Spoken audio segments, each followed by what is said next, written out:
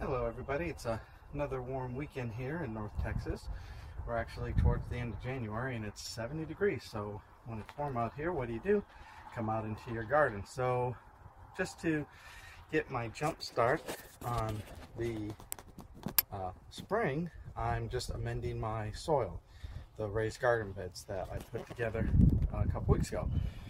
Basically, I have some coffee grounds from Starbucks and a few other things like some fertilizers and azomite I'm going to put in there just to kind of kick the dirt in and get everything to start breaking down. So that's what I'm going to show you today.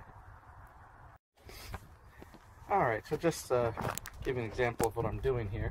I have my raised garden beds that I put out and went to my local Starbucks because you know, there's so many, there's one on each corner, and they all got coffee grounds. So basically got some coffee grounds and I'm going to spread these out over my garden bed, and basically it smells just like a inside of a Starbucks out here right now because it's pretty powerful, these coffee grounds.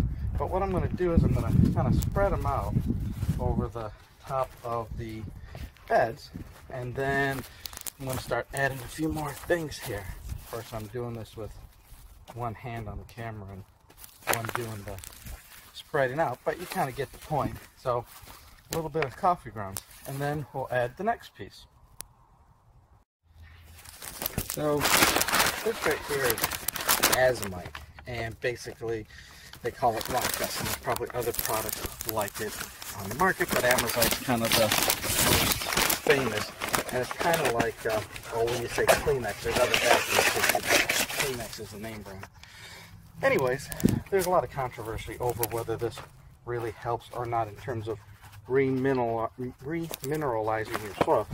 Basically, all I'm doing here is spreading this out, get a little bit of it in each of the raised beds, and I had it, so that's why I'm kind of using it.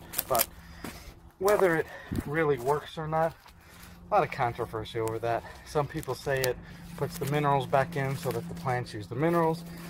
Other people basically say that it's, you know, rock dust and it's too big to break down for the plants to use, actually.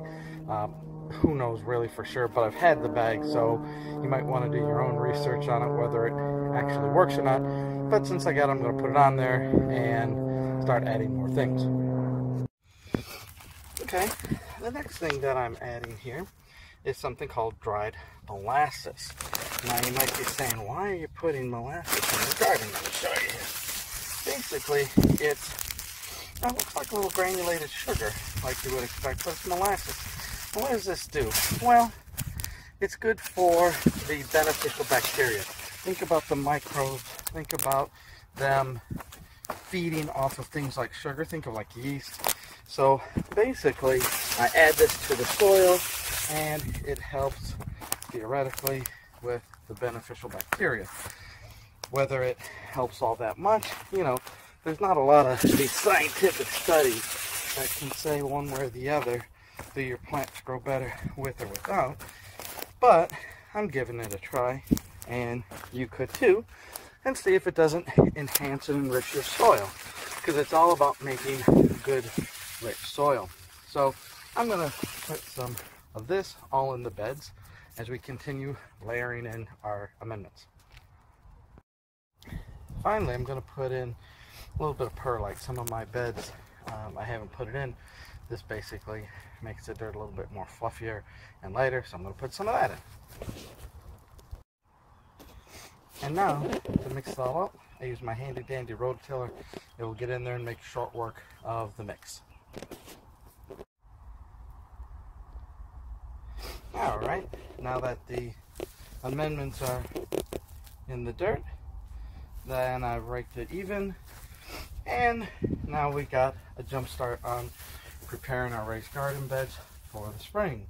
Soon enough, I'll be planting the early spring vegetables like peas and some cabbage family, onions. Those type of things can start to go in.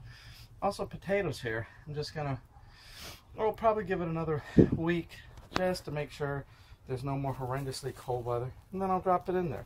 But anyways, quick little garden update as we prepare for the spring of 2018. Thanks. Talk to you again.